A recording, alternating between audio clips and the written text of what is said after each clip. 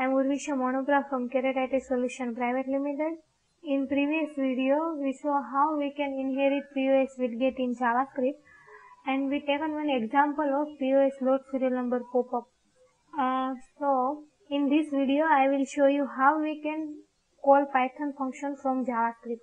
We take same example of load serial number pop-up that we taken in previous video, and click on OK button. I will show you one alert with POS current session name. That current session name we will get from Python method and display in JavaScript. Let's start how we can do this. So here we need to first inherit POS pop-up widget.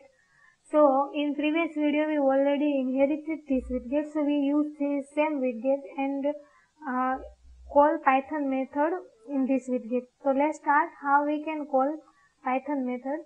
So for that we need to inherit RPC. So where RPC required web.rpc. Using this RPC we can call Python method. Let's inherit here RPC dot query,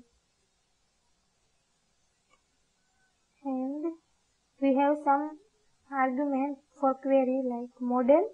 Model is our object name from which model we want to call method. So here I want to call method from POS order object, so I add model name of POS order, then after method. So this is our name of method. I want to get current session name, so I give name like get current session name.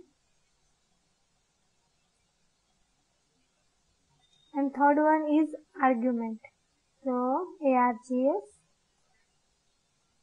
and pass argument here. I add one argument like POS session ID, and using this session ID I get name of current session. So I add argument like this dot options dot order dot POS session ID. This will return integer POS session ID. So first we create this method in Python file. So I have Python file that inherited with POS order object. Let's define one method name and argument. Argument is POS session ID. Using this POS session ID argument, we browse POS session record.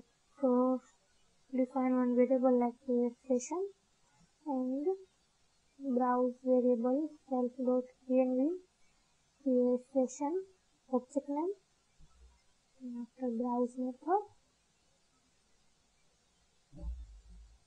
and argument POS session ID, and after return name of POS session. So I pass POS session dot name. This will return the character string argument as POS session name, and we use this method here. This is for call our method, and if you want to use argument that is written by POS method, then we need to add here one then function and argument. I pass one argument result. This result is take value that is written by Python method. So let's see. I add one alert and one message POS session name and the result that is written by Python method result. Okay. Now our Python method is called. So let's see how it will work. So restart server and check the result.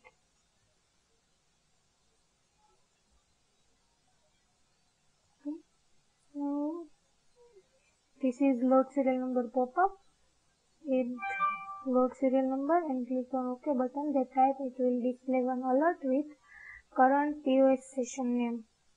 So like this we can inherit, we can call Python method from JavaScript.